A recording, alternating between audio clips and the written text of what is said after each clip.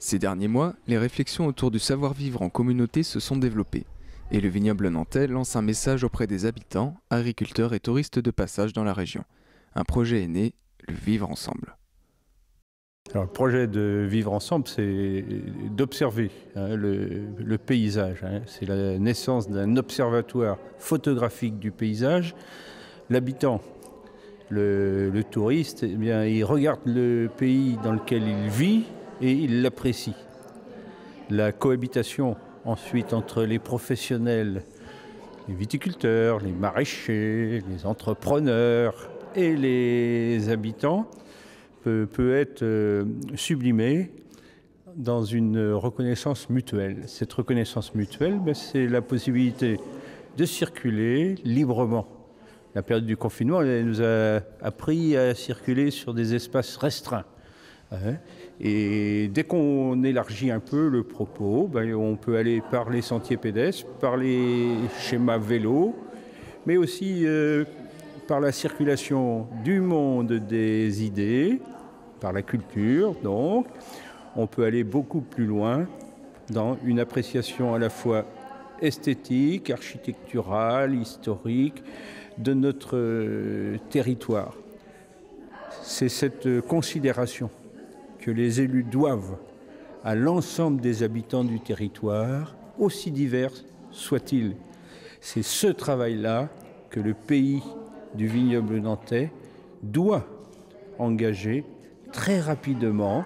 C'est le fameux grand dialogue sur lequel on doit bâtir une politique, c'est-à-dire une reconnaissance mutuelle pour un avenir plus fécond, plus intéressant pour tout le monde.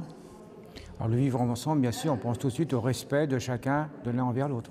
Oui, c'est le respect des pratiques agricoles, avec les exigences, les contraintes, par exemple le traitement des cultures, le traitement modéré des cultures.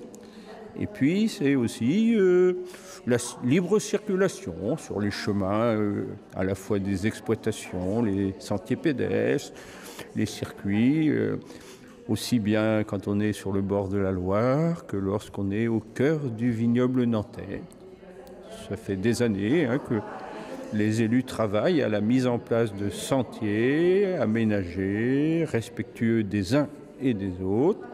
Ce travail doit être poursuivi. Je dirais, sans aller trop loin, le conflit qu'il peut y avoir entre certaines personnes, justement ce manque de vivre ensemble, ça vient de quoi? Essentiellement de la méconnaissance des autres?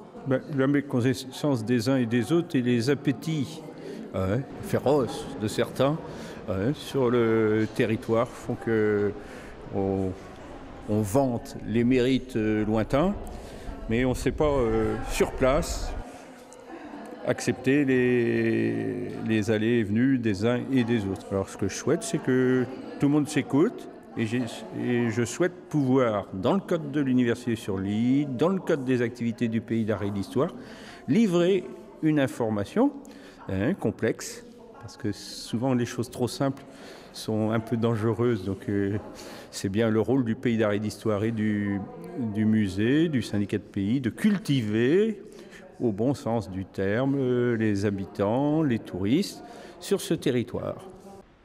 L'heure est à la réconciliation et au respect des activités et pratiques de chacun, et le vignoble nantais prône ce principe comme l'élément clé de l'avenir de la région.